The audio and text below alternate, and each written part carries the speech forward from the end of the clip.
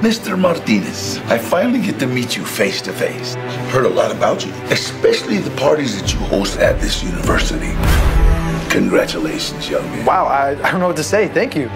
Well, there's a $15,000 fee for the hole in the walls. Orale, what's wrong with you? $15,000? That's it. I'm not paying for school anymore.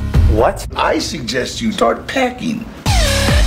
So what are we gonna do now? Still need to figure out how to pay $15,000. I have an idea. Oh my god, this is the best margarita I've ever had. What's your secret? The latest sensation, Martinez, is making waves. Oh my gosh, this has gone viral. You know what that makes you? The Margarita Man. Pico llamado Margarita Man. The Margarita Man?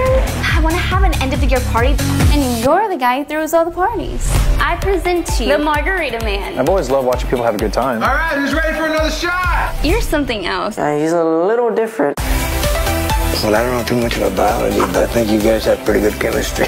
Listen, Pancho, you stay away from Michael. What are we gonna do about it? We need to run him out of business. Miguel, we have a problem. Margarita Miguel is history.